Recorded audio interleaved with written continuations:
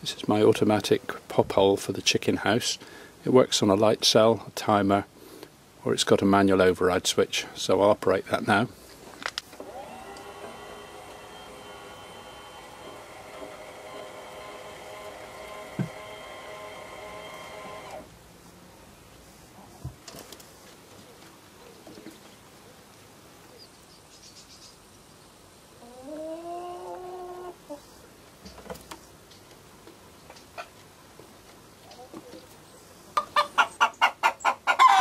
The door itself is a very heavy piece of plywood which runs in these aluminium runners.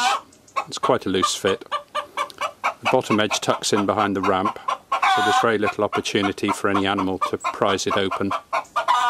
It's hauled up on this piece of thin but strong fishing line, and the whole mechanism that operates it is contained in this waterproof box. That's what I really want to show you, so I'll open that up now. This is the inside of the control box.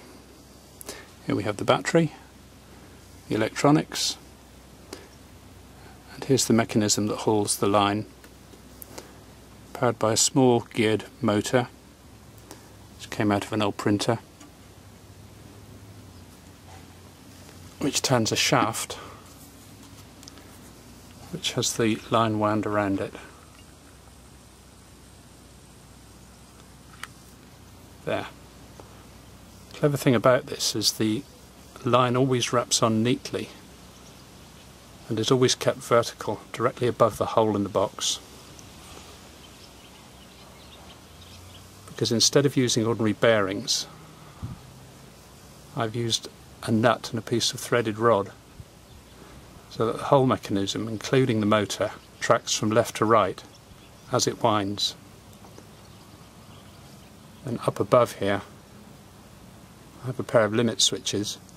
They detect when the door is fully open, fully closed.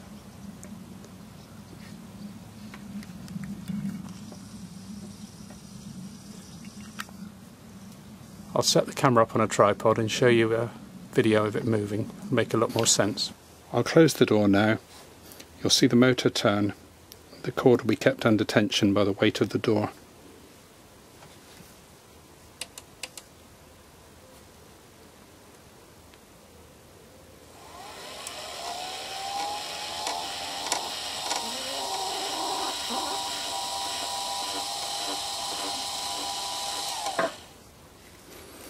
At the bottom the limit switch operates, shuts off the motor.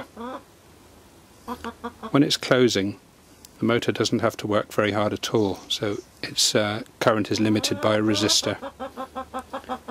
I'll now open the door. You'll see the reverse. Notice the way the cord winds neatly onto the drum, and it's always kept vertical.